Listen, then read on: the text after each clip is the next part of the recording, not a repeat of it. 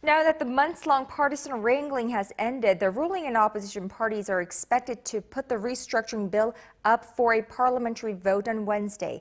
Our political correspondent Kim Yeon-ji outlines the specifics of the plan.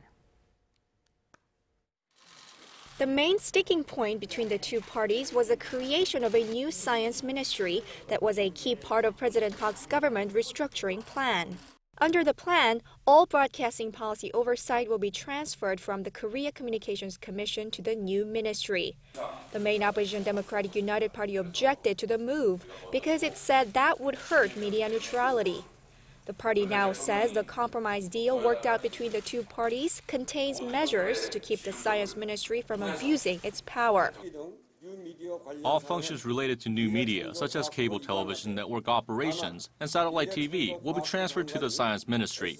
However, the Science Ministry must get the Korea Communications Commission's approval before he can exercise his power to license those channels and before any new laws or amendments to the broadcasting law are made. The Korea Communications Commission is made up of members recommended by both the ruling and opposition parties. Under the compromise plan, the new science ministry cannot issue licenses for new media if it does not get the green light from this organization. The president had also hoped to put the Nuclear Safety and Security Commission under the purview of the new science ministry. However, the ruling party has agreed to accept the DUP's request to place the body under the prime minister's office. Only the research and development of nuclear energy will be transferred to the new science ministry. The rival parties also managed to narrow their differences on other key issues.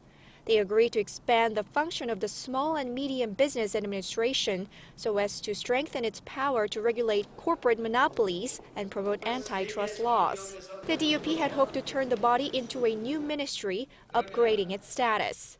Instead, the parties decided to keep the body as it is, while giving the SMBA chief a seat in the cabinet. Kim Yeon-ji, Arirang News.